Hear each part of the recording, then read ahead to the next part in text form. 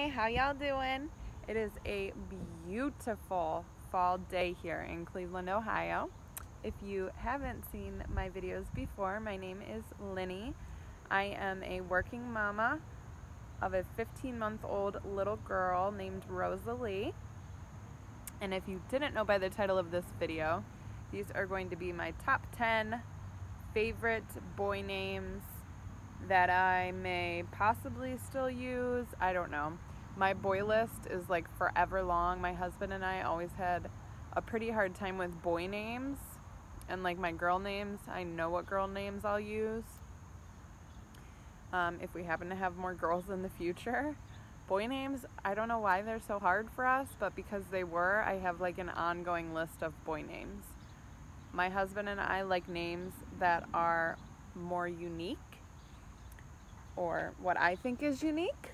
I also own a children's salon. We have over 12,000 kids in our database, and so when I say the names are unique, a lot of these names I have actually searched in our database and are either non-existent out of 12,000 kids that we have, or you know, there's just very few of them in there. So that's what I base the uniqueness off of, names that I personally have never heard and whatnot, stuff like that. So let's just get started. I'd say out of all the boy names I have on this list, this is probably the one that I've heard the most, but it is something that I would still consider unique and that I like, and it would be Levi. So when I say names to my husband, especially boy names, for some reason, he's always like, if I say Levi, he says jeans. If I say Jax, he says Michael Jackson, you know, get it? But, so I like the name Levi. It is not a name I hear all the time. I think it is so cute for a little boy. Levi. It just sounds so cute. And it goes, I mean, you can't really shorten it. It's already pretty short, but it goes with like a lot of good middle names as well, and not so unique middle names like Levi Michael, Levi Matthew. Okay, so number 2. The second name I have is Velik. Again, I mean, I don't know what you would call him for short. Velik, Vel, V, I don't know. I just love Velik. This name is not in our database at all at work. So I don't know where I came up with it. I don't know if I seen it somewhere or if it just like came to me. I have no idea. I just love it. Velik. I feel like maybe I heard it in a show. Velik. I just like it. I think it sounds very strong. Like a very strong men's name. I love it. I just love it. The third name I have is Anzin.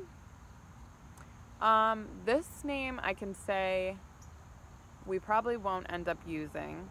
Anzin. I like it a lot, but it is definitely not at like the tippy top of my boys' name list, and I know my husband definitely won't go for it. Again, I feel like all my boy names kind of are like you can't make nicknames for. I guess you could call him Zen. Anzin. I guess it could kind of be a girl's name too. This is one that I don't believe I've ever heard either. Anzin. But again, I feel like you can grow with this name. Anzin. I love it. It sounds like Anzin, like a sports player to me or something, or someone that would play guitar. I don't know. I just think it's unique and I love it. This one is one I feel like is becoming more popular. So my fourth name would be Cullen. Automatically it reminds me of, what are those movies? The Twilight Saga, which my daughter's name is Rosalie, so I feel like Cullen would kind of go along with Rosalie if I wanted to name all my kids something from the Twilight Saga. I just love Cullen. I think it is so cute. Again, it's something that could grow with a little boy over time. Cullen for a man is like, to me, sounds like business-like. Cullen, it's like a strong masculine name. I love it. My fifth name is Tonix. So I feel like my husband and I heard this when we were on vacation one year, and I can't remember where we were. I just know we were on vacation, and when my husband kept hearing the dad call this little boy Tonix, he was like, "You write that down. We can't forget that. I love that name." And it kind of has stuck with me ever since. This name I have never heard other than that one time. So again, it's pronounced Tonix. And again, this is something you cannot make like a nickname for. It's like just short and to the point, and it's like a stronger men's name, Tonix. If I brought it back up to my husband, because this was probably like 5 years ago when we heard it, he'd probably still love it, I'm sure. He likes the very different names. Okay, on to my sixth name, and it is Eris. Yes, Eris. So, you know, I'm not quite sure. I guess this is how I would spell it. Eris. I don't know if you'd call him A for short. I always try to think of nicknames along with my names, just to, you know, because everybody shortens names nowadays. So I always try to think of like, what would somebody call you if this were your name? Eris. I really love Eris. And again, I feel like this is another name out of the Twilight movies. I don't know what it is with me and the names from that movie, but they just seem to like gravitate towards me. This is a name that I've never heard on a child or a man, I feel like, other than that Twilight movie. Eris. Is that a name out of that movie? I'm pretty sure it is. I love it. Eris. So cute. All right, number 7 is Xavier. This name is definitely more common than a lot of these names that I'm saying, but I love it. You can call him Zay, Z. I just love it. And I would spell it Zavier, but you could also spell it with an X, Xavier. So I feel like we have a few kids that come into the salon that have the name spelled with an X, pronounced Xavier, but I love Xavier. I think it is so cute for a little boy, even for a man. Xavier, Zay. I love it. I love Zay too. I think the name Zay, like shortened, is so cute. My next name is Navy. So we actually have a little girl that comes into the salon. Her name is Navy.